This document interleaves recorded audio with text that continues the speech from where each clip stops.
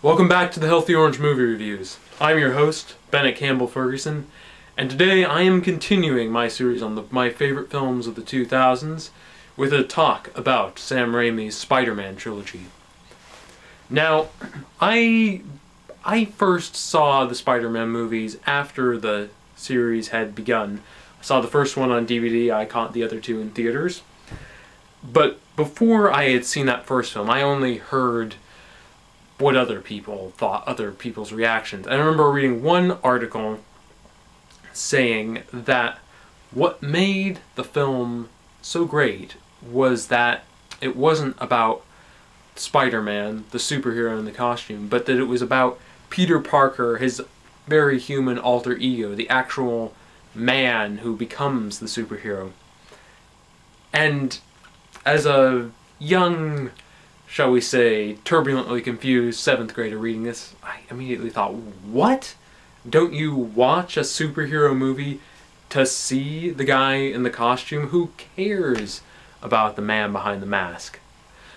But after seeing the film, after seeing all the films, I realized that that was exactly what makes the series so absolutely fantastic.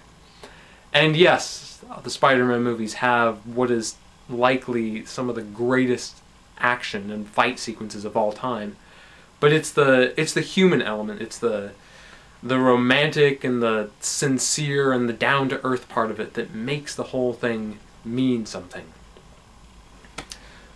Which is why it is inevitable to begin by talking about Peter Parker, the man who becomes Spider-Man. But before I go into that, I just want to call your attention to something that I haven't really talked about before, which is beginnings. Now, I feel like that the beginning of a movie is not when the first scene starts. I feel that the credits and also the logos of the studio that they show before the film, I feel like that's a part of the experience, a part of the film itself. And I think it's interesting how particularly integral that is in the Spider-Man trilogy.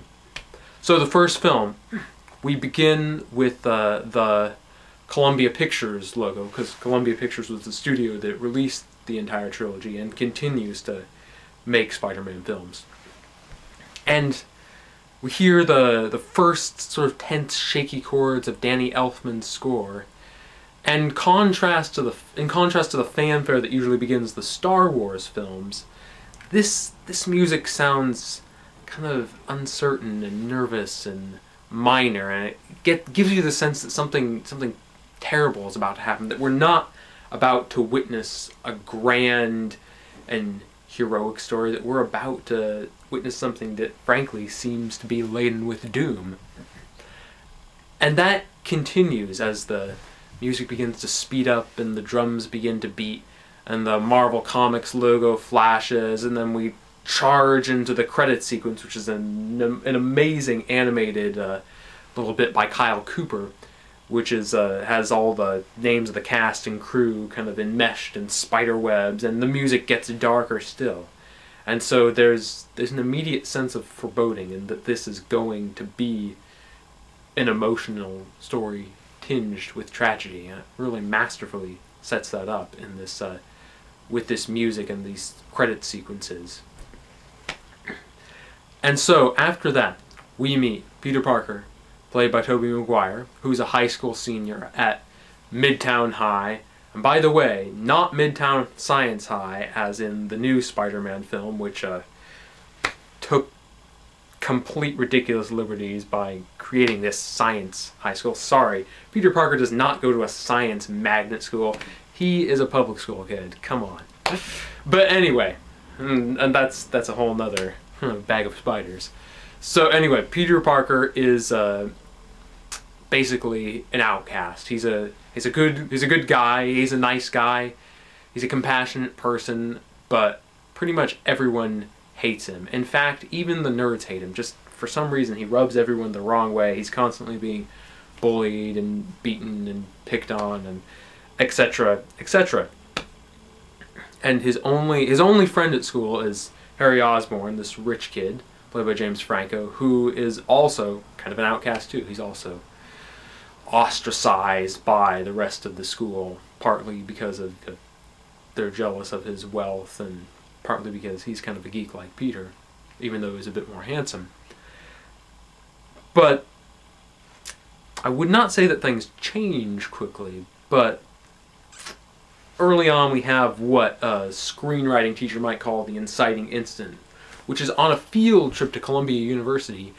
Peter gets bitten by a genetically altered spider. Yes, you heard that right, a genetically altered spider. Aside from that, the film is impressive in its realism. But it gives him the powers of a spider. So he wakes up and suddenly he can walk on walls, and suddenly he's incredibly muscular and looks like a football player, and he can shoot webs out of his wrists and all kinds of crazy stuff.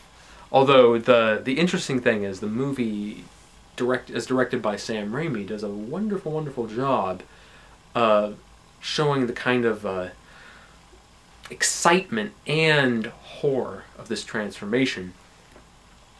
So we get this terrific sequence in which Peter is leaping over the rooftops of New York, and we see him just soaring over the crevices between buildings and whooping with joy, and it's magnificent and glorious, and in its excitement and in the realism of the way it's filmed. You believe it's actually happening. But then at the same time, there is this darker undercurrent, because we also see the first night where Peter's powers are manifesting, and he's lying on the floor of his room, and the spider bite on his hand is like swelling up to horrific proportions, and it's just, and the editing, it's cut in all these disjunctive ways that disorient you, and so we get the sense that this is a frightening transformation as well, which contributes to the depth of it. And this is all fine, but you may be wondering, how does Peter become a superhero? How does he get to that point where he puts on a costume and says, I want to fight crime? Well, he goes about it in kind of a roundabout way, not unlike Batman in Christopher Nolan's movies, or any other superhero. But Peter's journey is especially unique in that it's partly motivated by his love, his crush on the girl next door, Mary Jane Watson, played by Kirsten Dunst. And they have a bond. There's chemistry between them, but Mary Jane has not yet come to feel about Peter the way he feels about her. So he feels like he has to impress her, and he gets this idea to fight as a costumed wrestler and use his powers to win so he can make a bunch of money and buy a car to impress her. And this goes completely spectacularly wrong. First of all, the guy in charge of the wrestling match refuses to even pay him, even though he does win. And so out of spite, Peter lets the guy get robbed. But then, are you following this? Soon after, Peter's Uncle Ben, played by Cliff Robertson, is shot and killed by a carjacker. And it turns out that the carjacker was the same man who Peter allowed to rob the wrestling arena. And so he could have used his power to stop that guy, but he allowed him to get away in order to get his revenge, since he didn't get the money. And so Peter bears the responsibility of having essentially caused his uncle's death. And we get this magnificent shot of him kneeling on a building high above the city after that's happened, and we see him in his wrestling costume but unmasked, and see the grief in his face, and then it's genuinely overwhelming. And Tobey Maguire as Peter with his wide eyes and his kind of weird naturalism as a performer just fills the screen with emotion. And it's not at this moment, but this moment is the beginning of how he's going to become a superhero, which is he realizes that he has an obligation to use his powers for good, to protect people. And so soon after, he has made a new and improved Spider-Man costume, beautifully designed by James Atchison, by the way. And he's soaring through the city and stopping robbers and all sorts of thieves and whatnot. And he's become Spider-Man. He's become this iconic hero who is spurred on by this mission of guilt and grief. But at this point, Spider-Man is not even half over. There's still quite a lot to come, and which is mainly due to the fact that out there is another superpower being waiting in the wings to challenge Spider-Man, which is Norman Osborn, who is a business tycoon who's injected himself with some kind of performance enhancer, and he becomes this supervillain called the Green Goblin.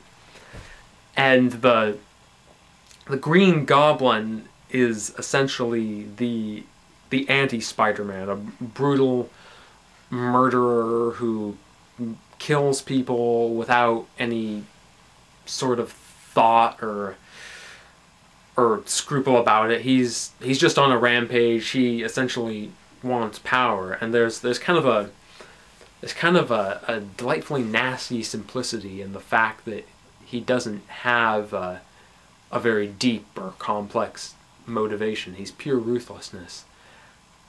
And yet at the same time, Willem Dafoe, who plays Norman / the Goblin, he shows us that this guy is, a very normal man. So we have this this kind of chilling idea of this normal guy who actually is a friend and mentor to Peter being a ruthless killer.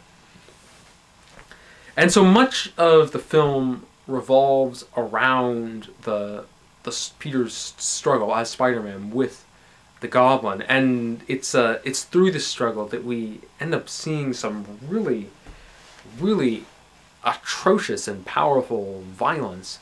This first Spider-Man movie is actually the most violent film in the trilogy, and I think it's interesting that Sam Raimi, as a director, didn't choose to escalate things over the series. He decided to essentially, I don't know, tone it down or move away from that in subsequent films, which I don't have a problem with that at all. I mean, the other films I think are perfect as they are, but I do think that the brutality in the first film is interesting. For example, the final confrontation between Peter and the Goblin is just incredibly, incredibly ruthless. We get the Goblin constantly kicking and punching Peter and hitting him in the face, and blood spewing through the air, and it's in this kind of this dirty, broken down building below the Queensboro Bridge, and it's really chilling. But in the midst of all this pain and horror, we get a look at what really drives Peter, what's driven him through this whole story, which is his love for Mary Jane.